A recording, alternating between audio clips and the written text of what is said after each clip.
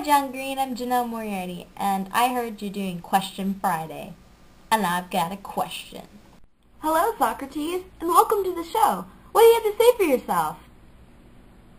Is it a box because it carries things, or does it carry things because it's a box?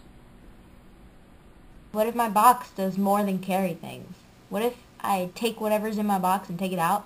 I put the box on my head. Is it a hat, or is it just a box on my head? Honestly, that's what I argued in a class of my peers, where they laughed at me. See, my question is, why can't people try and take another view and see where that person is coming from? Because honestly, I don't understand how they can't. It's something I do every day. And it confuses me that other people won't listen to my ideas at all. Now, I realize that in the world, people tend to ignore you sometimes. But I feel like every now and again, especially in a classroom where you're supposed to learn, things like this shouldn't really happen.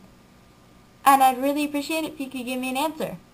If you have any more questions about what I'm saying and why I'm saying it, I linked a video in the doobly-doo down there about basically what I'm saying and how the government and the economy fits into it.